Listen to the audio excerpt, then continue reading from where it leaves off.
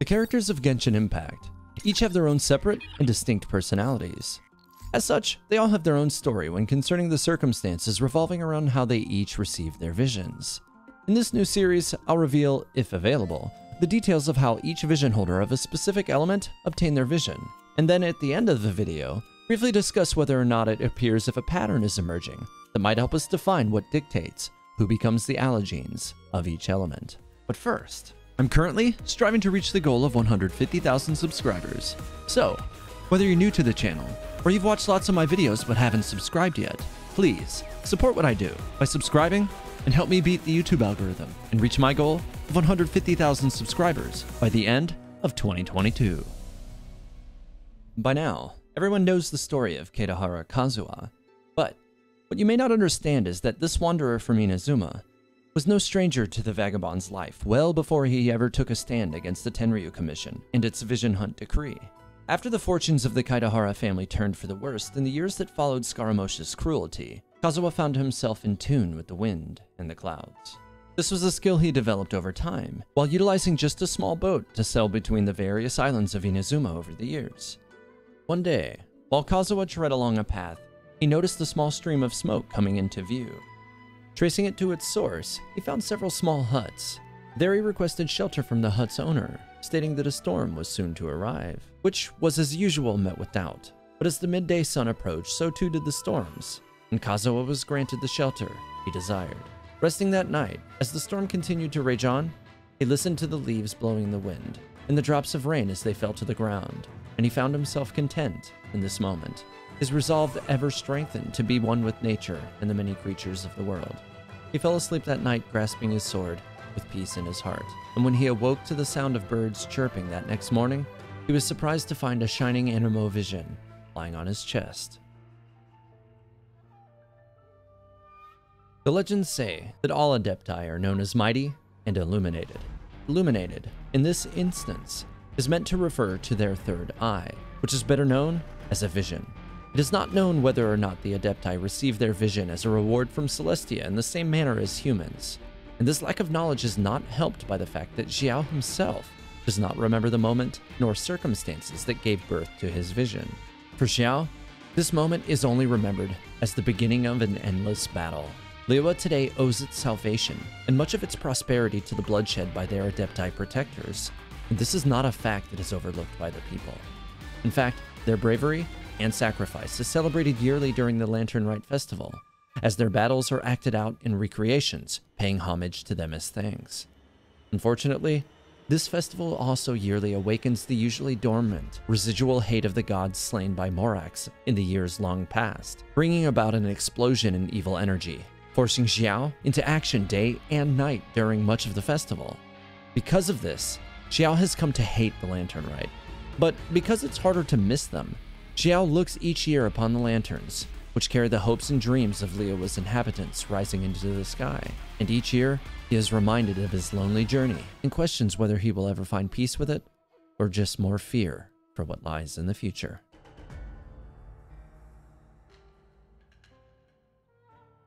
After a couple of appearances between the main story and event quests, it's not a surprise to hear that among Sayu's chief concerns is simply that of getting lots of sleep in hopes that it helps her to grow taller.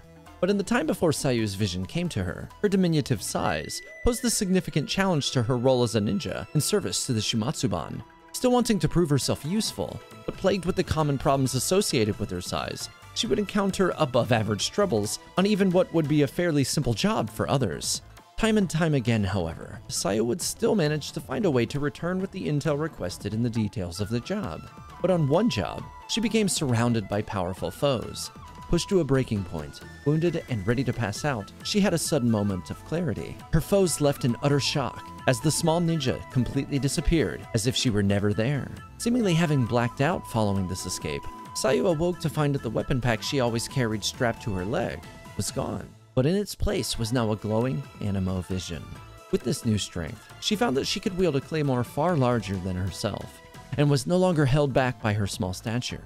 This of course was still of little consolation to her overall, as growing taller remains a core tenet of her goals and dreams still today, a desire her vision seemingly has no control over whatsoever. As each of the 7 archons are innately powerful, they do not require visions as the humans of the world do to channel elemental abilities. As the Anemo archon and the god of the principle of freedom, Barbatos wished not to rule his kingdom, but instead to wander it freely, disguised as his fallen friend, the bard Venti.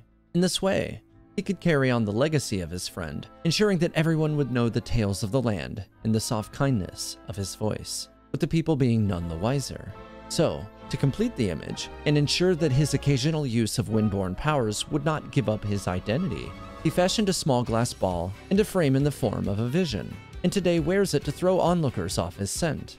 This isn't to say, however, that the vision is completely useless. Because he is too lazy to carry a lyre with him everywhere he goes, he uses his godly abilities to transform this vision into a simple wooden lyre whenever the need arises. Jean, acting Grand Master of the Knights of Favonius, has long been regarded as one of the greatest to ever wield a sword for Mondstadt. But this tough exterior betrays her heart. Rather than being known as the sword that cuts through the darkness, she would rather embody the idea of the shield that protects the freedom of others. With this in mind, Jean was promoted from captain to master of the knights before her vision was ever granted. At this time, several challenges stood before her. The Fatui and the Abyssal Order testing the walls of the city at every opportunity from the outside, and from inside the walls of the city, those traitors loyal to the former inspector of the knights sought to bring the knights down from within.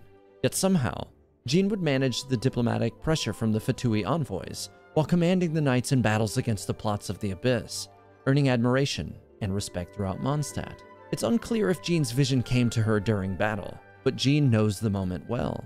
She felt a breeze flow through her hand. The world faded away, and the time-honored motto of House Gunhilder echoed through her mind. For Mondstadt, as always. Sucrose, Knight of Favonius and assistant to the renowned alchemist Albedo, got her vision doing exactly what you might expect. Bioalchemical experimentation. Ever dedicated to her goals, she was in the middle of her 159th dandelion seed simmering trial.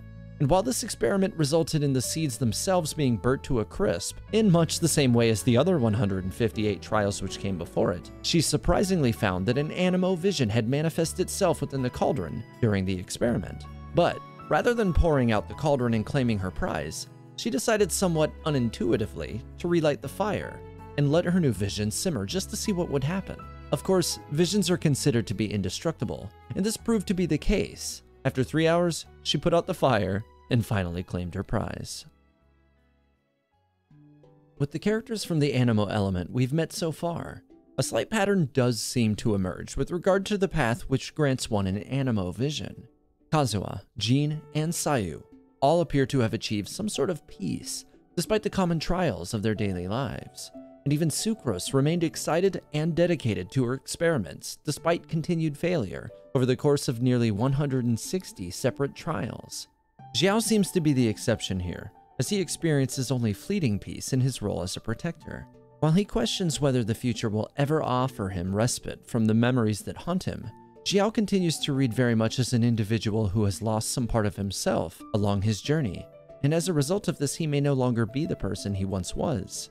If that is the case, I'll be very curious to see whether or not we ever learn the truth of how Xiao's vision came to him, as well as watching intently to see whether or not a pattern of having achieved personal balance, despite unfavorable circumstances, remains at the forefront of contributing factors for other future Anemo vision recipients. And that's it for this video. What do you think of the vision stories of the roster's current Anemo wielders?